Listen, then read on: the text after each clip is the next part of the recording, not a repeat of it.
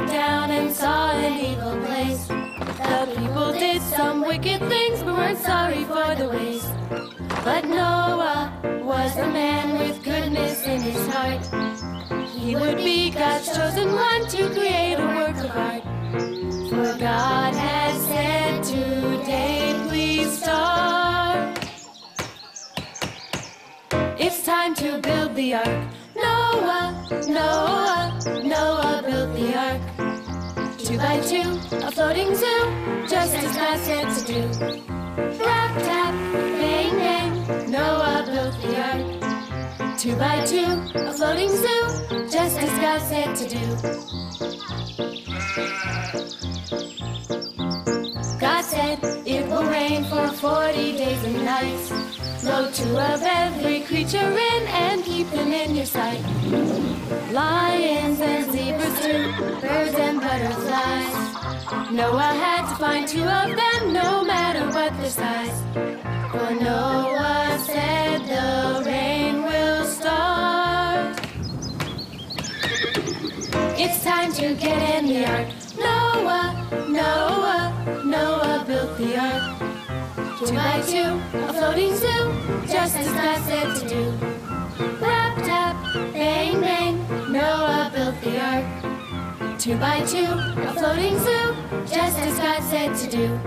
Then Noah looked up in the sky and saw a rainbow way up high. It was God's promise to you and me. No more floods, guaranteed. Noah, Noah, Noah built the ark. 2 by 2, a floating zoo, just as God said to do. Rap, tap, bang, bang, Noah built the ark. 2 by 2, a floating zoo, just as God said to do. Just as God said to do. Just as God said to do.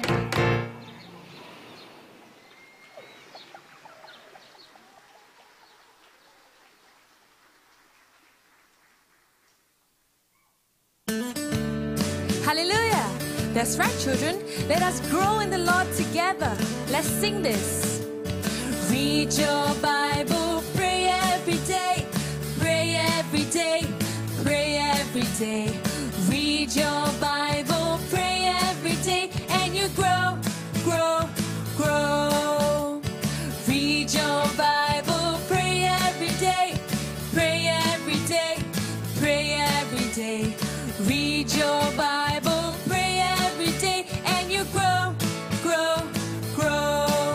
And you grow, grow, grow. And you grow, grow, grow. Read your Bible, pray every day, and you grow, grow, grow. Don't read your Bible, forget to pray, forget to pray, forget to pray. Don't read your Bible, forget to pray, and you shrink, shrink, shrink. And you shrink, shrink, shrink. And you shrink, shrink, shrink. Don't read your Bible, forget to pray, and you shrink, shrink, shrink. So remember, read your Bible, pray every day. Pray every day, pray every day. Read your Bible, pray every day, and you grow, grow, grow. And you grow, grow, grow. And you grow, grow, grow. Read your Bible, pray every day, and you grow, grow, grow.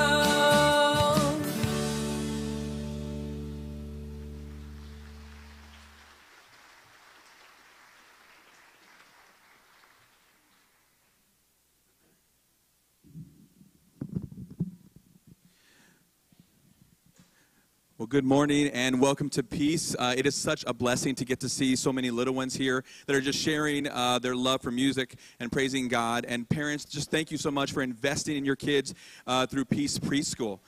So welcome to Peace. We'd like to know that you're here, and one way you can do that is just by filling out one of the Connect cards in one of the black folders at the end of the aisles.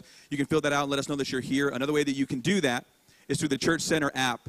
If you open up the Church Center app, you can click check in and you can sign in digitally that way. I have one more announcement I'd like to share with you all. On November 1st at 6:30 p.m., we are having an individual come and speak about the positivities that we can pour into our kids. Her name is Amy Hubick. She is a professor at Concordia University in Seward. And she's going to speak on topics through the experiences in her life as a mother and then her research done as a clinical counselor. And so we do these parent sessions every single year. We really try to invest in our families and our parents and give them tools and resources. So I want to highly encourage you to come out for that. Again, it's Wednesday, November 1st at 6:30. It'll be right here in the Life Center. Well, at this time, we're going to sing. We're going to be praising God with a couple songs. Why don't we stand and let's greet those around us.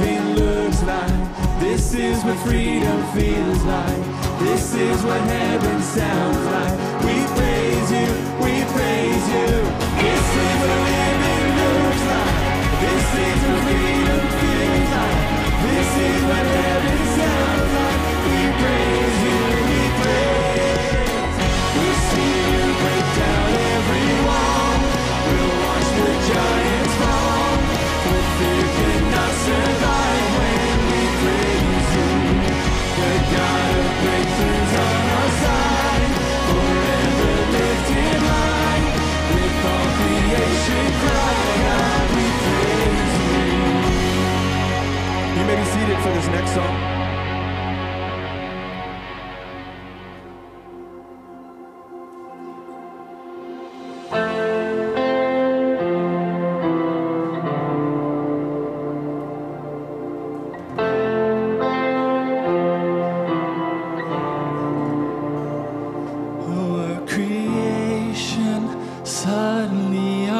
articulate with 1,000 tongues to lift one cry.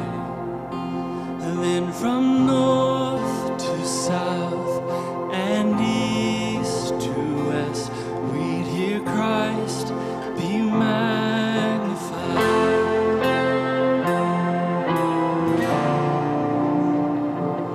Were the whole earth echoing his eminence, his name would burst from sea and sky. From rivers to the mountain tops, we'd hear Christ be magnified.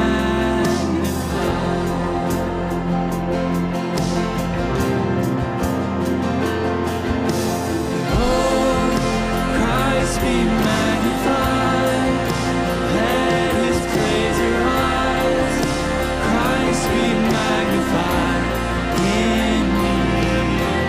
Oh, Christ be magnified in the altar of my life. Christ be magnified in me.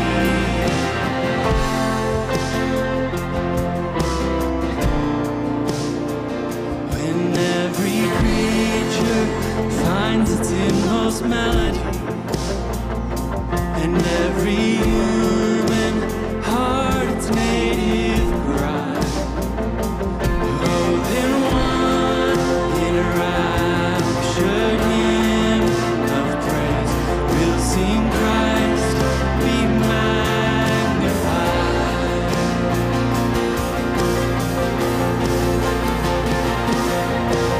Oh, Christ be magnified. Let his praise arise. Christ be magnified in me. Oh, Christ be magnified from the altar of my life. Christ be magnified in me.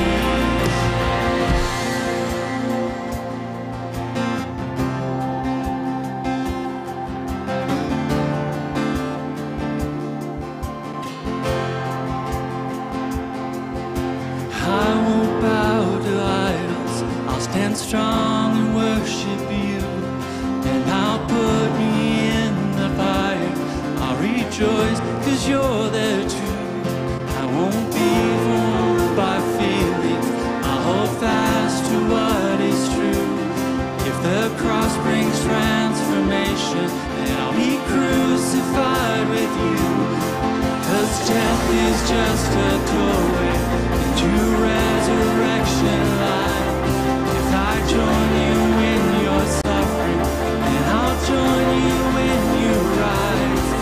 And when you turn in glory, the angels and the saints, my heart will still be singing, my song will be the same. Then oh, Christ be magnified. Let his praise arise. Christ be magnified in me. And oh, Christ be magnified in the altar of my life. Christ be magnified in me.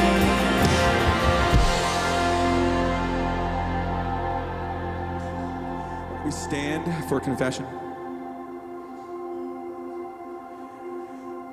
In our world today, people are in battle over land, over resources, over politics, and so much more.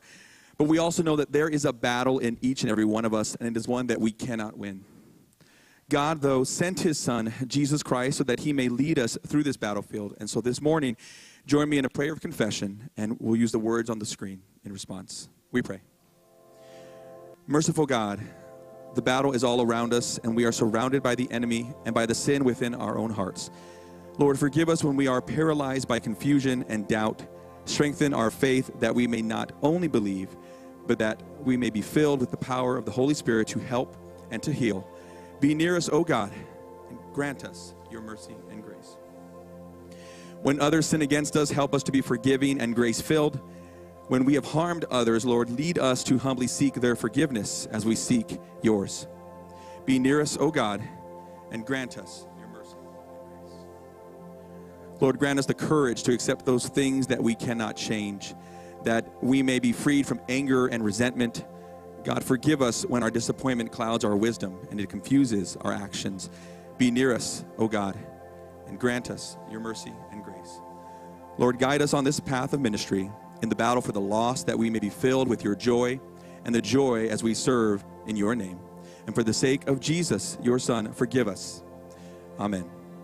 Now, God's grace is sufficient for all our needs, covering all of our sin. God's power is made perfect in our weakness as Christ redeems our lives and he reconciles us fully and completely to him. Amen. You may be seated.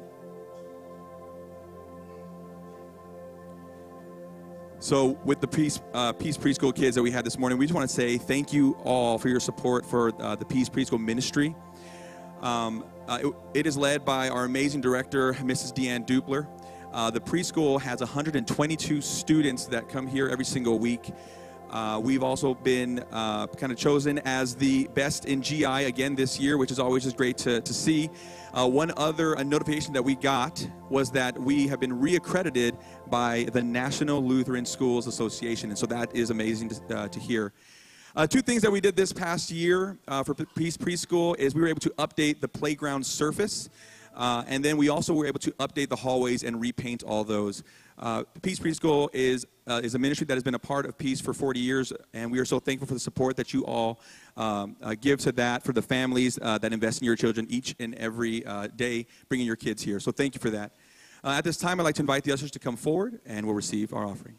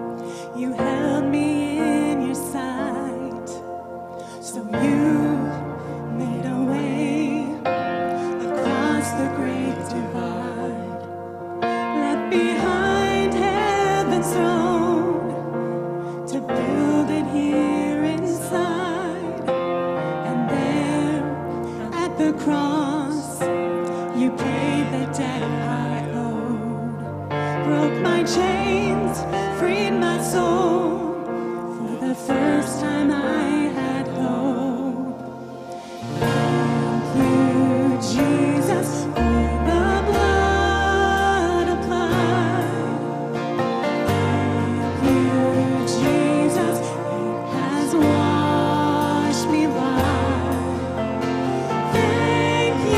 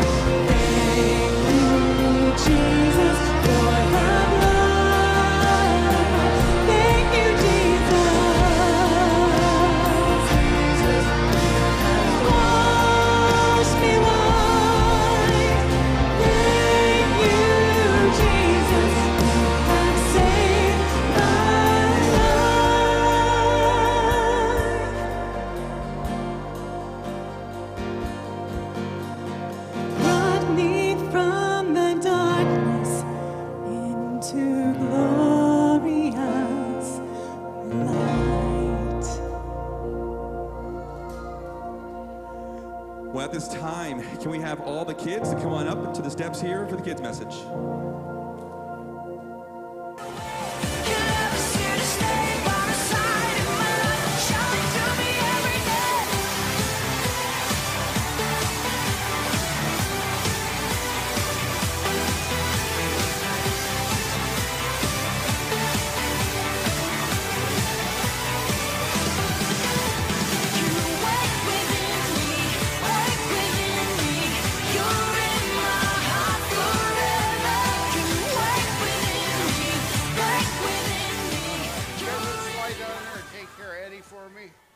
Come on down. He needs to be petted. Yes, there you go. All right. There we go. Boy, it's nice to see you guys today. Anybody get cold last night? You did? Really? Yeah, it got kind of cold, didn't it? Well, I was going to tell you a little bit about Eddie. Did you guys know he's been all over the United States to different things? But what I wanted to tell you about today was one we went to Friday.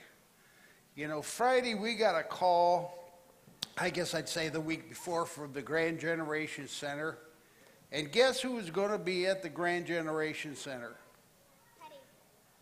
The University of Nebraska cheerleaders and Herbie Husker. They wanted to see Eddie. And it was pretty neat. You know, they were jumping up and down and all that stuff, and it was great. But Jerry went with me, and Jerry was taking Eddie around to see everybody. And as he was going, he was handing out, you know, Eddie has business cards. You've all seen them. I mean, it's got his picture on the front. You guys remember that?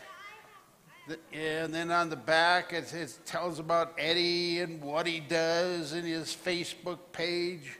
And Jerry was going around and he was handing these cards out. And then he got to this one lady, and she wouldn't take the card. And then Jerry took Eddie a little closer to her, and she ran away. I don't know, she was scared of Eddie. And you guys have an idea, why would somebody be scared of Eddie? Are you guys scared of Eddie? No. I don't know. Anybody out here scared of Eddie? See? Why do you suppose she was scared of Eddie? Yeah, she probably knew. Well, you know, I got to thinking maybe, do you suppose when she was a little girl, a dog bit her? Or maybe when she was a little girl, a dog chased her? Or as one kid said earlier in the service here, one of the earlier services, he said, maybe she just liked cats. I don't know, but, you know, I was kind of concerned. But, you know, it's one of those things that not everybody likes the same thing. And it's just like, you know, Pastor's going to talk a little about react or response, what God did in Mark here with the people. But I got to thinking, you know, how would people respond if... what's it say on Eddie's vest for his name? It says Eddie, doesn't it? Would people look different at him what if I put a new tag on it and said killer? Or what's the other thing it says? It says please pet me? What if I put on there pet at your own risk? Or if people came up to me and I'd tell them stay at least 10 feet away. You know, that'd probably give people a different impression of Eddie too. So a lot of times it's a way we respond to people. But what I really wanted to say is you guys grow up or in school, do you know some kids that don't know Jesus? Anybody? I bet we do. But what I was just going to say is when you run into those kids, you know, be nice and share about Jesus, how he loves them and all that stuff, because may not be as lucky as you because they didn't grow up with a family that maybe knew Jesus. So just remember, we're all responsible for everybody else. But let's close here with a prayer, okay? All right, Heavenly Father, we just thank you for the many blessings you've given us. And most importantly, dear Lord, I really ask that thy will be done. And in your name we pray, amen. All right, you can go back to your seats. Thanks, guys. Can never see to stay by my side in my life, shouting to me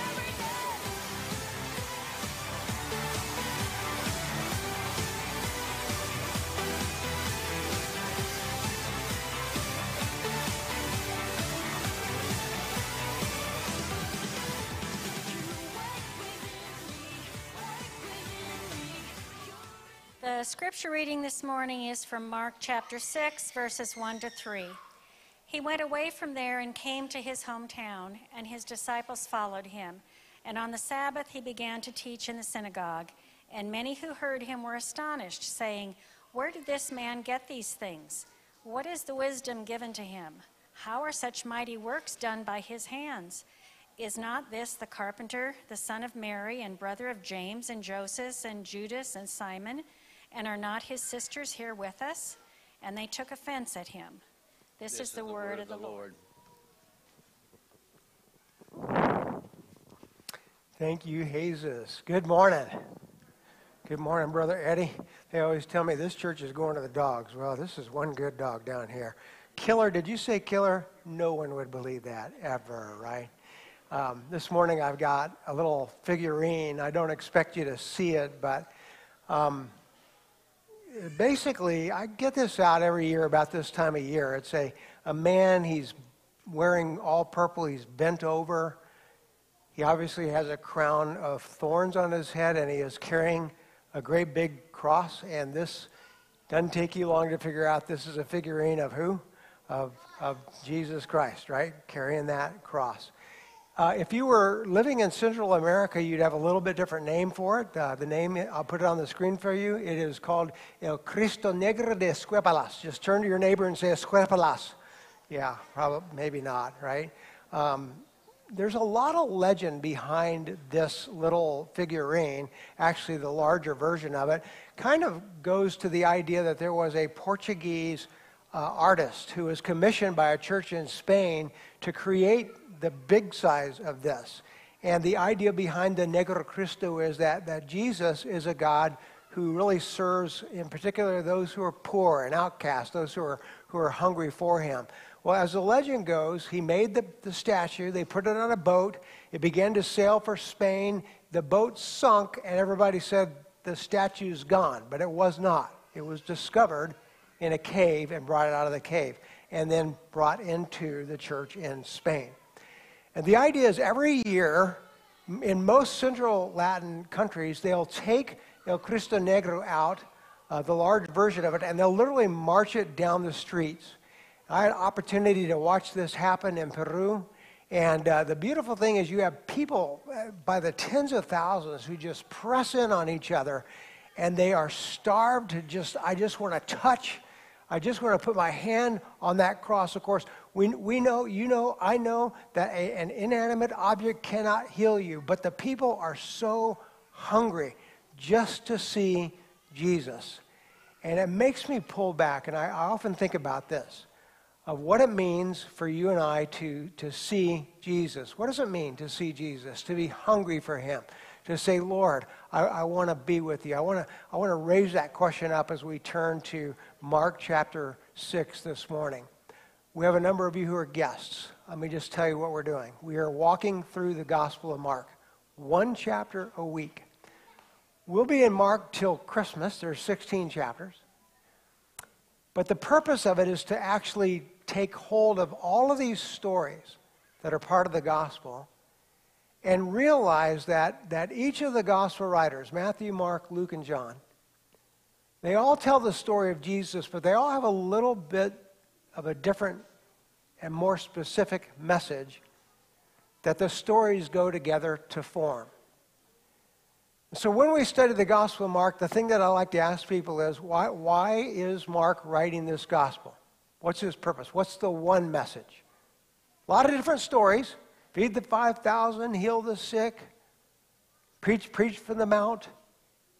But if you put them all together, what is the one message that Mark is trying to deliver? And if you've been with us by now, I'm hoping it's starting to sink in. We're recognizing that the Gospel of Mark is about a battle, a war that is going on for the souls of men. Now, if you haven't heard it this morning yet, maybe you have, maybe you haven't, but there's more news from Israel. Israel last night was fired upon, more rocket fire. Not by Hamas. The rocket fire came out of Lebanon. Hezbollah has engaged. War experts are standing back and they're asking the question, what about Iran? Because by the hundreds of thousands, Iranians are gathering together in protest of the war. And there are many who are beginning to say, we may be witnessing the beginning of World War III. That scares every one of us in this room. But it should not scare you to the degree of the battle that Jesus is talking about in this gospel.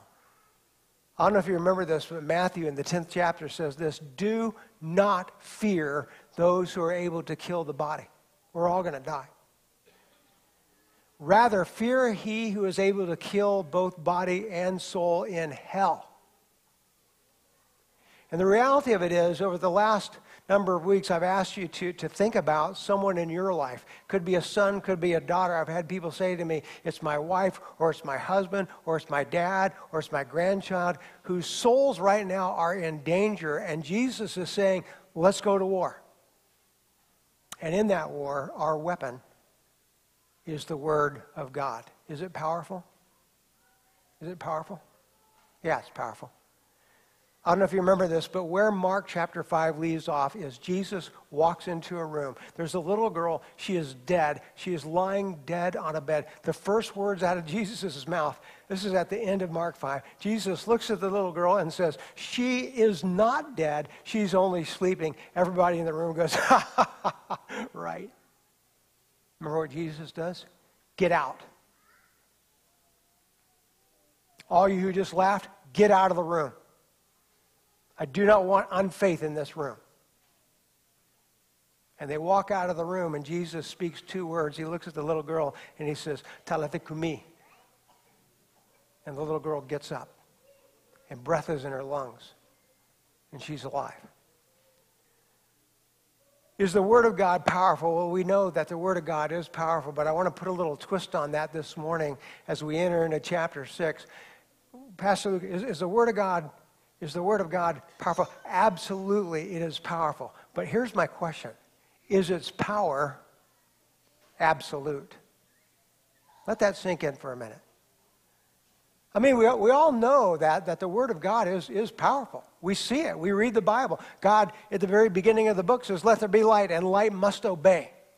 God says, let the Red Sea be torn in two, and the Red Sea must be torn in two. God says, let there be manna on the ground, and there is manna on the ground. Deuteronomy chapter 7, one of my favorite stories in the Bible. God even controls and commands hornets. Do you guys remember this? Look it up. It's a fun story. Hornets to attack the enemies. They've got guns and bows, and they're like, oh, what are these? They sting them to death. He controls the hornets, for goodness sakes. He says to the lame man in the New Testament, you stand up and walk. You see, you speak. Is the Word of God, I mean, we know it's absolutely power, but is its power absolute? What I mean by that is, must all of heaven and that which is on earth and that which is under the earth, must they all obey the Word of God? And we want to say yes. Of course. Then comes chapter 6. Do you remember what happened to the Word? I think you'll remember the story of me. Jesus, I'll put these verses. We're going to go verses 1 to 3. Jesus is going back to his hometown. The text simply reads, he went away from there and he came to his hometown. Get that map in your mind. You've been looking at it a lot. We're on the West Bank. We're not on the Gaza Strip. Go to the other side. Here's Bethlehem. Here's Nazareth. They're about 70 miles apart. Jesus was born in Bethlehem. Remember that he grew up in Nazareth. So he's going home. He's going to Nazareth. The disciples are going with him, and they're excited because this will be probably the first time that the people back home get to embrace Jesus as the Messiah. But what happens? Pay attention. It says, he began, verse 2, to teach in the synagogue, and many who heard him were astonished, and they began asking questions. My contention is, quite often these words are read with the wrong inflection. We want to kind of put these people standing back looking at Jesus saying, oh, where did he get these wonderful things? Where did he get this wisdom? How is he able to do these things? That's not true. Here's what it sounds like. Where did he get this? What kind of wisdom is this? And how's he pulling off this stuff? Isn't he, notice they begin to ask the questions, isn't he the carpenter's son? Isn't he the son of Mary, the brother of James and Joseph and Judas and Simon? Aren't these the sisters that are here with us? Notice these very next words. It says, and they took offense at him. In the Greek language, the word for offense comes from the verb scandalizo. We get our English word scandal from it. What it's telling us is that they scandalized Jesus. They looked at him and said, well, you're a scandal. What a shame you are. You come here pretending to be some wise teacher, and what begins to happen is they begin to take the Word of God. Is the Word of God powerful? Absolutely. But is its power absolute? They begin to push back against the Word of God. And I want you to notice verse number 5, these very next words. Let's read it together. Just read it with me. It says, and he could do no mighty work there, except that he laid his hands on a few sick people and healed them. I want you to really get that first part into your mind. And he could do no mighty works there. Do you know why? Unbelief. Get out of the room. I'm going to heal this girl.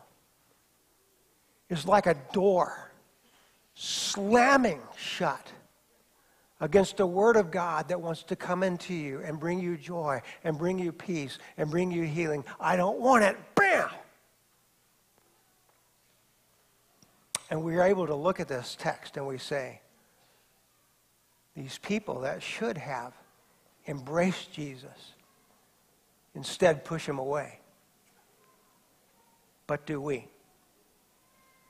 What I want to walk through with you this morning so that we don't leave this text simply otherizing another group of people are 3 obstacles that I believe sometimes you and I put in the way of the Word of God. And the first obstacle is I think there are times when we begin to question the Word of God or we become cynical about it. We begin to ask God questions. Are you real? Are you there? Do you really answer prayer? Why did you allow this to happen in my life? We begin to question God. And what happens? He was not able to work any miracles there. Begin to close the door on the very things God is trying to do in our lives. I don't know if you remember this, but James, in his little epistle, chapter 1, says it this way. I'm not going to put this on the screen, so listen to me. He says it this way. He says, when you pray, do not doubt. For he who doubts is like the waves of the sea tossed here and there. Listen to these next words. Let not that person believe that they will receive anything from the Lord. Bam! Unbelief, doubt, cynicism shuts the door on a word that wants to work in us. Is God's word powerful? Absolutely. Is its power absolute? Do you know that God has given you the power to shut that door on the Word of God? The second obstacle that we often put in front of the Word is very simply this, is we are unwilling to surrender to what God is trying to do in our lives.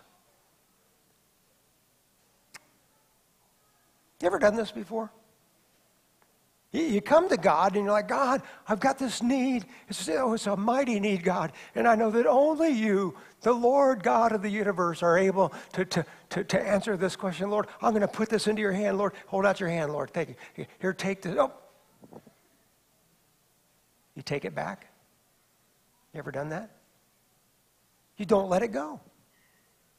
This is a terrible example, but I'm going to use it anyway. How many of you remember the name O.J. Simpson? I want to see hands. Don't leave me up here by myself. Come on. Yeah. Can you remember where you were the day, the Ford Bronco, can you remember where you were that day?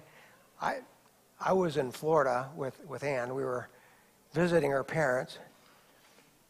Here goes OJ in that Ford Bronco. It's so embarrassed the Ford Motor Company that they stopped making Broncos for decades, right? It's terrible. But it was horrible television. They got all the television shows off. They have this Bronco driving and police driving behind them. Except in Florida, they had another story that they cut away to. This guy had gone fishing. And he caught his dream fish. He caught a marlin. It's a big fish, 300 to 500 pound fish. He caught the marlin. The only problem is the marlin pulled him out of the boat and into the water. Pop quiz for you guys this morning. When a 500-pound fish pulls you out of the water and into the boat, what is the first thing you should do? Help me out, guys.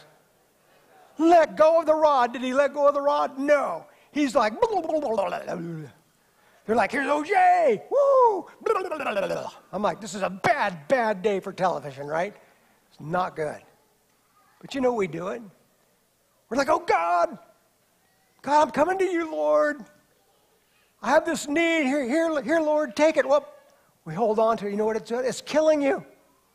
It's pulling you under, sucking the joy out of your life, removing you from the very peace God's word wants to bring into you. And we hold on to this stuff, and God the whole time is yelling, let go, and let me do what I do. Would you just let go? And sometimes, last thought, the obstacle is just a broken heart. We lose heart. And I'm not going to pretend this morning, because I know this is true, that there are people walking into this room today and you're really close to just losing heart, giving up. You're giving up on God. And he sees you. He knows where you are. He knows what you're going through. And I truly believe that the most important words in this entire chapter, they occur in verse number 50 as Jesus looks out at his disciples and he says, 2 words, take heart. Take heart. Don't give up. I'm with you. I won't pretend to know what's going on in your life, but I do know this. There's a lot of people, because I've talked to you over the last few weeks, who are saying to me, there's a lot of hard stuff going on in our family, our extended family. Don't hold on to it. Just put it in God's hands. Don't give up. Take heart. Because God wants to bring a word into your life that will bring you peace despite, in the face of the troubles that we find ourselves in. A word that embraces you and reminds you that he is in control and that he loves you deeply. In Jesus Christ, this morning, my words to you are very simple. Take heart in him. In Jesus' name, amen. We're going to do a little bit of a baptism time, so Josh, Kayla, come on up here. I think you better bring Lily up here. We're going to try something a little different. We're coming over to this little baptism font. You guys can't see this, but we've got the Sea of Galilee right here. It kind of flows down, and the sea comes down here, all the way down through the Dead Sea, Sea of Capernaum. We got the whole thing up here. But the most important thing we have is little water and a little goldfish up in here for Lily. Lily Elaine, how are you doing this morning? So how did we come up with Lily? How did you guys pick that out? We just liked it. You like Lily? Yeah, Elaine I kind of is like my mom's middle name. Elena's mom? Yeah. That's your middle name? And you're going to share that with little Lily. That's pretty awesome. And how about the outfit? Is it new or is it? It's my mom's wedding dress. She had it made. You wore this thing for your wedding? Like a part of it, right? Like a little part of it. Okay. Lily Elaine, you have no idea what's happening to you, but I'm going to tell you right now, you are absolutely beautiful. And we're going to make the sign of the cross on your forehead, upon your heart, to mark you as one redeemed by Christ the crucified. You're going to be a singer in our choir, I can tell already. I know it's true. So, well, one of the things we like to do is sponsors. You guys have a mighty awesome job. So tell me if I say this. Is it Kyla? Yeah, Kyla and Mackenzie. All right, so your sponsors, we just ask that you pray for Lily, reminder of her baptism, kind of help mom and dad. And we also kind of ask you to do a few other little small things. But let me ask you first, can you do all of that, then answer yes with the help of God? Yes, with the help of God. Okay, and the other part in here, I hate to read this to you, but it says you're to supply Lily with her college education fund and her first, yes, with the help of God, and her first Ford F-150, and we don't want the electric kind. All right? Amen. Amen. So, Josh and Kayla, what a great privilege for me to be able to do this. Lily's growing up in a great home, and we picked a verse for her right out of 2 Corinthians 5. It's my favorite chapter of the Bible, and it simply says, we walk by faith, not by sight. And I want to give that verse to Lily because she will walk by faith throughout her days. And you guys get the privilege of helping her grow up to know all these characters in the Bible. And I am thrilled for you and with you. All right, let's get Lily over the water. Miss Lily, you are beautiful. Yes, there's a lot of dress over here. What are you looking at over there, girl? You want to come over here a little bit? There we go, girl. And Miss Lily Elaine, church, on this day, I know, I baptize you in the name of the Father, in the name of the Son, in the name of the Holy Spirit. Oh, I know. Why do they do these things to me? Yeah. There I go. There's a mama. There's a mama.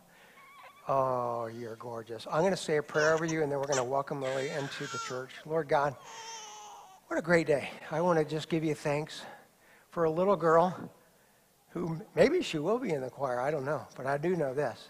You're going to walk with her through life. Lord, you will be her strength, her guide, her Savior. Lord, bless her in a mighty way, we pray. Along with the church family, be with them. In Jesus' name, let's say it together. Amen. We've got a couple of things for you, a candle and a baptism reminder. But congregation, help me welcome this little girl into the Lord's family. You can do some pictures afterwards if you want to. Absolutely. Absolutely. All right. There we go. Okay. In our prayers today, the first thing I want to do is just celebrate with you. We did get an answer to a lot of prayers, and Pastor Justin Bangert and his family, Amanda, their son AJ, their daughter Grace, have accepted our call and will be joining us here at Peace. And yes, you may clap for the Lord for that. Yes.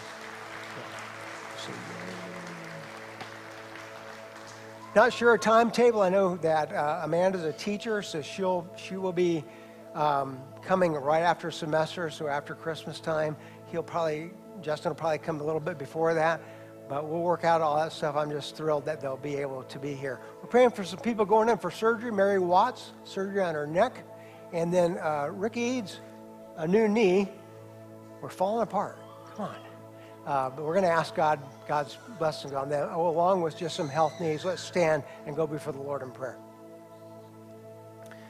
Father, it's a great day. This is your day. We came to worship you.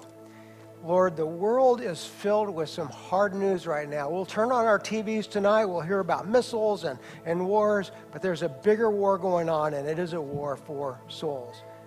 Lord God, we're stepping onto the battlefield, and the weapon that we have is your word. And it is absolutely powerful.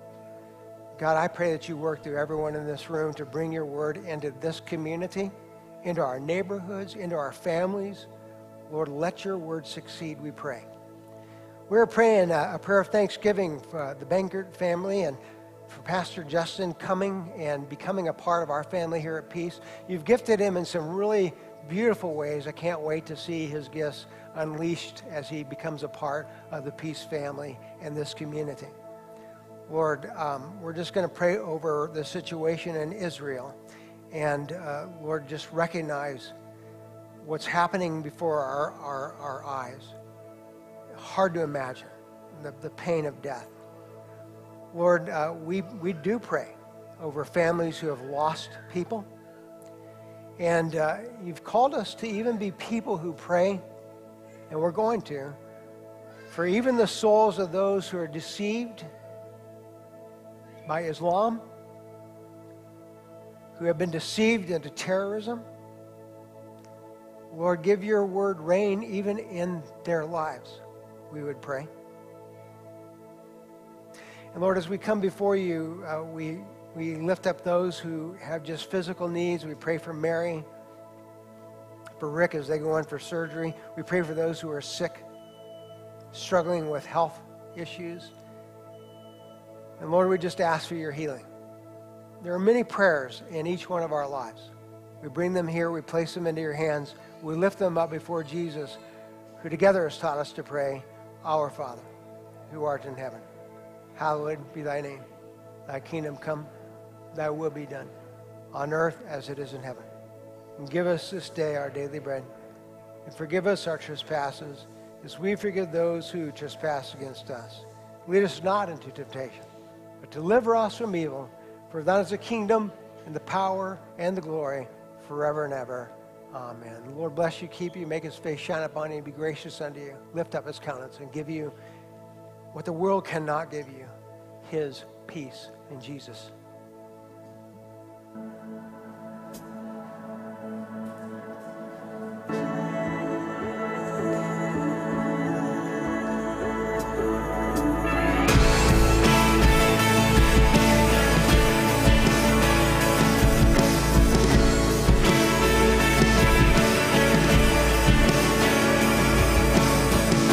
Remember those walls that we called sin and shame. They were like prisons that we couldn't escape. But he came and he died and he rose. Those walls are rubble now.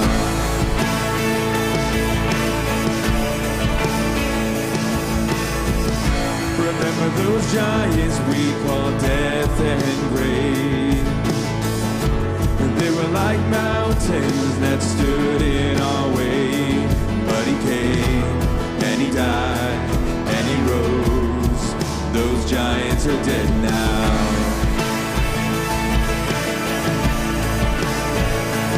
This is our God, this is who he is. He loves us. This is our God, this is what he does. He saves us. He bore the cross and beat the grave. Let heaven and earth proclaim, this is our God, King Jesus.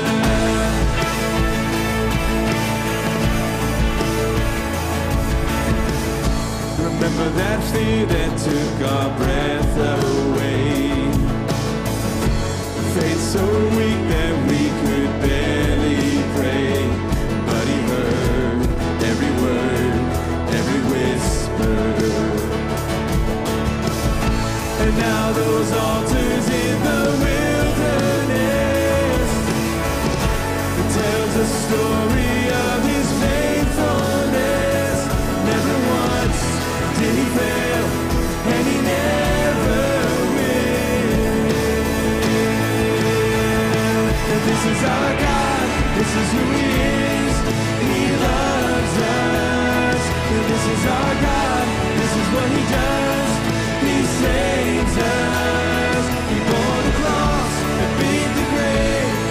Let heaven and earth proclaim, this is our God, King Jesus. Who pulled me out of that pit? He did, he did. Who paid for all of our sin? Nobody but Jesus.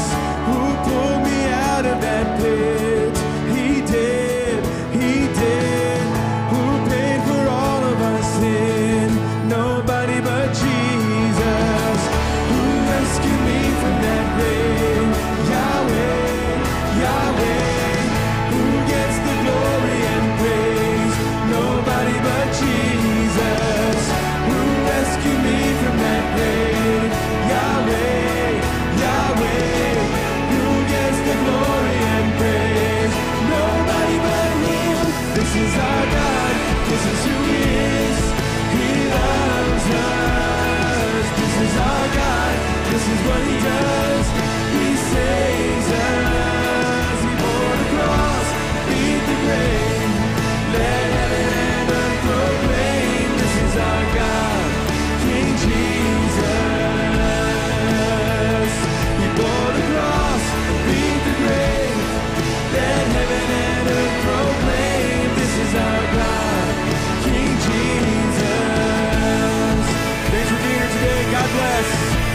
next Sunday.